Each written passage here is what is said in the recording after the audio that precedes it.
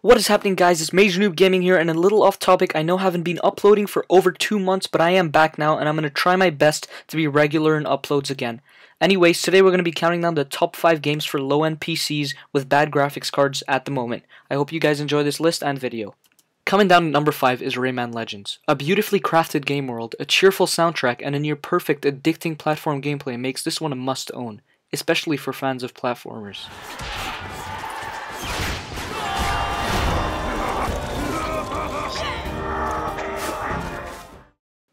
Coming down at number 4 is Papers, Please. It's a puzzle game where you play as a border control officer for a fictional country. This may sound boring, but Papers, Please never fails to surprise, always introducing new gameplay mechanics as well as unforeseeable surprises.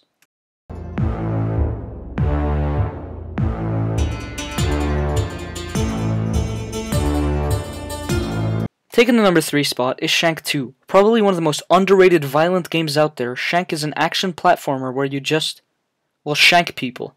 The game is gorgeous, and with its comics-inspired art style and its amazing boss battles, the game is always fun to play.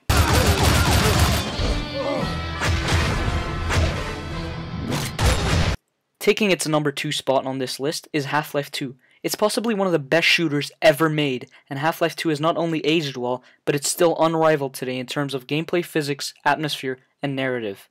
You might need at least an Intel HD graphics card to run this one at playable frame rates, but it's infinitely worth it.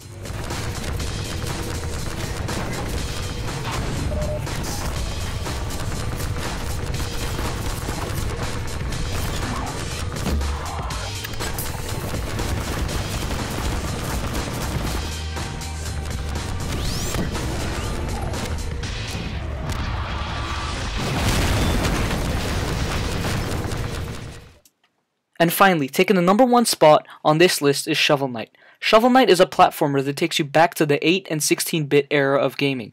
Everything about it is rather excellent. Its retro-style chiptune soundtrack, its charming yet lively characters, and its challenging yet fair and engaging difficulty will keep you coming back for more.